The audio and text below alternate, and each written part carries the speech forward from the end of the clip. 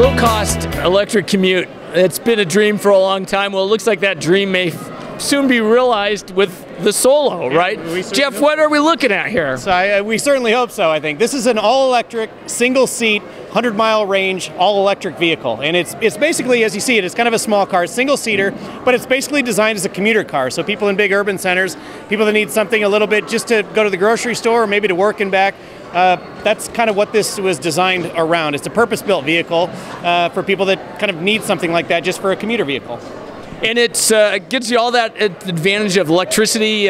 You can just plug it in, and how long does it take to charge? For sure. It's environmentally friendly, obviously. It's all electric. It's not a plug-in parallel hybrid. There's no motor up front. There's a frunk. It's extra storage up here. You've got a 100-mile range. So for most people, I think the statistics are 83% of people commute as a single occupant back and forth to work on a daily basis under 36 miles a day. So if you're in a place like Southern California, you're in a place that, you know, that you don't have to drive that far for work, which most people don't, this car is perfect for you. You don't need extra seats, you don't need extra weight, and you don't need gasoline. So that's most important. And it looks like kind of a motorcycle, but not quite, right? An autocycle, I think you said? Yeah, it's kind of a hybrid. So it's designated as an autocycle in most states in the country. That's something that we've done in the last couple of years, because before it used to be 2 wheels a motorcycle, 4 wheels a car, and then you got different designations of class 2 and 3 and 4 trucks based on gross vehicle weight rating. This is an autocycle. So that basically means it's 3 wheels.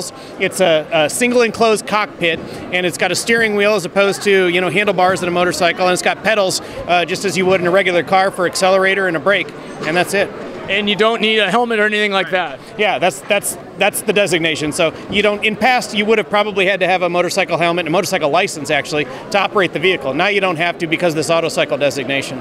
But it also has all the comforts of a car: air conditioning, heating, that sort of thing. Yeah, it's got the traditional HVAC. It's got a radio. It's got Bluetooth. It's got a heads-up display. It's got everything that you kind of need and that you would expect in a regular car. It's got the heater blower. It's got a windshield wiper. You got everything that you would have in a normal car. And even a backup camera. It also has both, as you said, the frunk as well as the rear storage, and that amounts to quite a bit of cubic feet, right? Yeah, and in fact, it's 10 cubic feet of storage between the frunk and the trunk, which is equivalent to a Mercedes C-Class. And so if you can fit everything that you need in your Mercedes C-Class, you can fit it all in the Solo. And it's been a Kickstarter type project, right? So why don't you kind of tell us, you know, the evolution and where you are? It hasn't, like a Kickstarter, it hasn't been crowdfunding. It's been fully funded by the development engineers and the people that own the company. It started as a company called Electra Meccanica, which has been building Porsche 356 Speedster replica vehicles since the 1950s. So we kind of tapped into that manufacturing expertise up in Vancouver and partnered that with this all-electric variant and this model, this design of a single-passenger commuter car, and we kind of molded those two together into what you see here, the Solo. But you actually have a lot of pre-orders, right? We do. We have about 19,000 pre-orders right now. We just launched the vehicle in September, just announced it.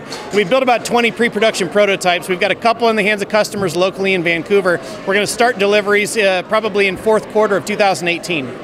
Wow, so you guys have your work cut out for you, but you also have a manufacturing relationship, right? We do. We just signed a manufacturing agreement with a company in Zhongshan, China. They've been manufacturing motorcycles for about 100 years now, so they have the excess capacity that we don't have. They've also got the engineering capabilities and ability to take our CAD CAM data and our design and our engineering and put that into a car and manufacture mass quantities for us, up to 75,000 units in about 2 or 3 years. And what you're holding in your hand, I think, is a testament to what this is about, right? Yeah, we just got into this, the IHS Marketplace Innovation Award at CES for automotive. Now, granted, we're the only automotive manufacturer in this this facility right now, and for this event. But it's still nice to get an award for what you do and kind of show that we've accomplished something here.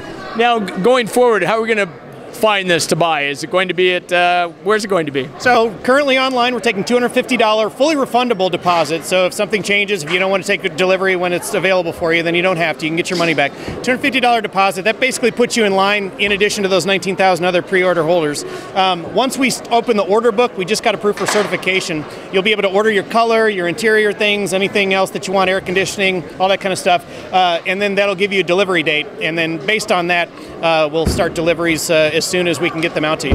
And the starting price is? Starting price in the U.S. is $15,500. In Canada, because of the exchange rate, we still sell them in Canada, it's just under $20,000, about $19,800. That's before federal credits and incentives. You get a tax credit here in the United States for upwards of $7,500, and then in states like California, you get another $2,500. That's for a passenger car, but it's income-based, and you have to check with your local state and find out what you can qualify for. And that's what I was curious, if it would qualify for the passenger credit or some other credit. Yeah, because it's an Autocycle, they're all kind of, I think all the state legislatures are going through like what exactly this is. On a federal level, it's got to go through Congress, and by 2019 they have to make a final decision on what this thing is, you know. But for right now, they've got kind of a loose definition of what it is as an Autocycle, and the credits will be applicable based on what that is.